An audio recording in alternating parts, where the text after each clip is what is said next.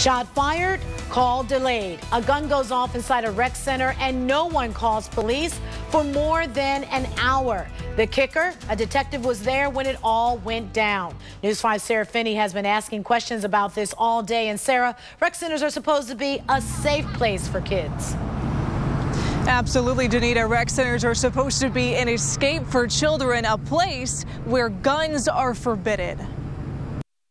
I'm not surprised. You know, it could happen anywhere. Felton Jones plays basketball at the Glenville Rec. He feels safe unless guns are around. If somebody is armed while I'm in there, best believe I'm going to be hitting that exit door. Police say security footage shows a group of juveniles in the game room Wednesday evening. Some were gambling. At 5:31, a gun went off.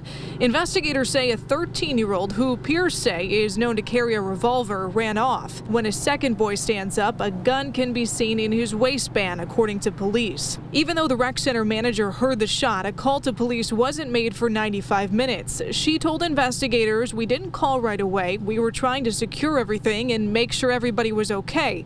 We tried to talk to her today, but she wasn't interested in answering our questions." I know a lot of kids out here is probably scared or going through something. Activist Judy Martin with Black on Black agrees. Too many of our kids don't feel safe.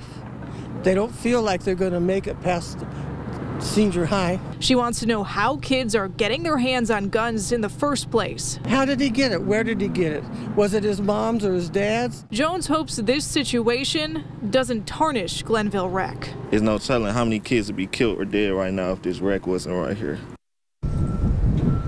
CPD says the off-duty detective who was there when this all happened may face an internal investigation. Meanwhile, the city of Cleveland is looking into this incident too. We'll keep you updated. Live in Cleveland, Sarah Finney, News 5.